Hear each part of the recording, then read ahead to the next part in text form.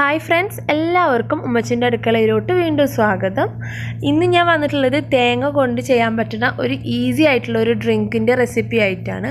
നല്ല അടിപൊളിയായിട്ടുള്ള ഒരു ടേസ്റ്റിലുള്ള ഒരു ഡ്രിങ്ക് ആണ് ഇന്ന് ഇവിടെ റെഡിയാക്കാൻ പോകുന്നത്.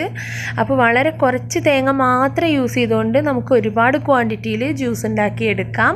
അപ്പോൾ നമുക്ക് വീഡിയോയിലോട്ട് പോവാതിന് മുമ്പേ ആയിട്ട് എൻ്റെ ചാനൽ ഇതുവരെയും സബ്സ്ക്രൈബ് ചെയ്യാത്തവരുണ്ടെങ്കിൽ തീർച്ചയായിട്ടും എൻ്റെ ചാനൽ ഒന്ന് സബ്സ്ക്രൈബ് ചെയ്ത് എന്നെ സപ്പോർട്ട് ചെയ്യുക. അപ്പോൾ നമുക്ക് നേരെ വീഡിയോ കാണാം. ഈ ജ്യൂസ് റെഡിയാക്കാൻ വേണ്ടിയിട്ട് ഞാനിവിടെ തേങ്ങ ചിരവിയത് എടുത്തിട്ടുണ്ട്. അപ്പോൾ ഞാനിവിടെ കുറച്ച് തേങ്ങ എടുത്തിട്ടുള്ളൂ. ഒരു മീഡിയം വലുപ്പമുള്ള തേങ്ങയുടെ പകുതി മുറി മതി. ഒന്നുകിൽ ഇതുപോലെ ചിരവിയെടുക്കാം, ഇല്ലാന്നുണ്ടെങ്കിൽ നമുക്ക് പീസാക്കി എടുത്താലും മതി. ഇതൊരു മിക്സിയുടെ ജാറിലോട്ട് ഇട്ട് കൊടുത്തിട്ടുണ്ട്. ഇനി ഇതിലോട്ട് ജ്യൂസിന് ആവശ്യമായിട്ടുള്ള പഞ്ചസാര ചേർത്ത് കൊടുക്കാം. അപ്പോൾ എൻ്റെ ടേസ്റ്റിനനുസരിച്ചുള്ള മധുരം ഞാൻ ചേർത്തിട്ടുണ്ട്. ഇനി ഇതിലോട്ട് കുറച്ച് മിൽക്ക് മെയ്ഡ് കൂടെ ചേർത്ത് കൊടുക്കാം. ഒരു 2-3 ടേബിൾ സ്പൂൺ മിൽക്ക് മെയ്ഡ് ചേർത്തിട്ടുണ്ട്. പിന്നെ ചെറിയൊരു കഷ്ണം ഇഞ്ചി കൂടി ഇതിലോട്ട് ചേർത്ത് കൊടുക്കാം. പിന്നെ ആവശ്യത്തിനുള്ള വെള്ളം, നമ്മൾക്ക് എത്രയാണോ ജ്യൂസ് റെഡിയാക്കേണ്ടത് അതിനനുസരിച്ചിട്ടുള്ള വെള്ളം കൂടെ ചേർത്ത് കൊടുക്കുകയാണ്. ഞാനിവിടെ ഏകദേശം നല്ല വലുപ്പമുള്ള ഗ്ലാസ്സിന് ഒരു 4 ഗ്ലാസ് വെള്ളം വരെ എടുത്തിട്ടുണ്ട്. ഇനി ഇത് നന്നായിട്ട് ബ്ലെൻഡ് ചെയ്ത ശേഷം ഇതുപോലെ ഒരു അരിപ്പയിലോട്ട് മാറ്റാം. അപ്പം മിൽക്ക് മെയ്ഡ് ഓപ്ഷണലാണ്, നിങ്ങൾക്ക് വേണമെന്നുണ്ടെങ്കിൽ ചേർത്താൽ മതി. അപ്പം അതിനനുസരിച്ചുള്ള മധുരം എക്സ്ട്രാ ചേർത്ത് കൊടുക്കുക. ഇതുപോലെ നന്നായിട്ടൊന്ന് അരിച്ചെടുക്കാം.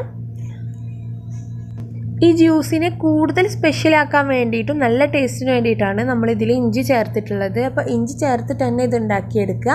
അപ്പോൾ നമ്മുടെ ജ്യൂസ് ഇവിടെ റെഡി ആയിട്ടുണ്ട്. ഇനി ഇതിലോട്ട് വേണമെന്നുണ്ടെങ്കിൽ കുറച്ചുകൂടി മിൽക്ക് മെയ്ഡ് ചേർത്തിട്ട് നമുക്കിത് സെർവ് ചെയ്യാവുന്നതാണ്.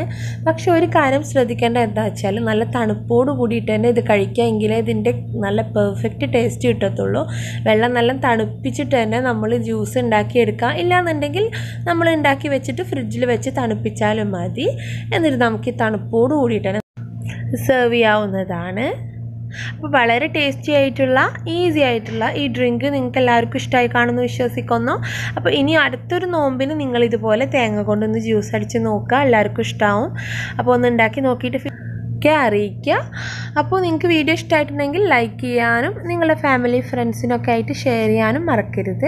ഒപ്പം എൻ്റെ ചാനലൊന്ന് സബ്സ്ക്രൈബ് ചെയ്ത് തന്നെ സപ്പോർട്ട് ചെയ്യുക. സബ്സ്ക്രൈബ് ചെയ്യുമ്പോൾ നിങ്ങൾ തൊട്ടടുത്തൊരു ബെല്ലൈക്കൺ വരും, അത് പ്രസ് ചെയ്യാൻ മറക്കരുത്. തുടർന്നുള്ള വീഡിയോസിൻ്റെ നോട്ടിഫിക്കേഷന് വേണ്ടി നിങ്ങൾ ബെല്ലൈക്കൺ കൂടെ പ്രസ് ചെയ്യുക. അപ്പോൾ നമുക്ക് കാണാം ഇൻഷാ അല്ലാഹ്. Thank you.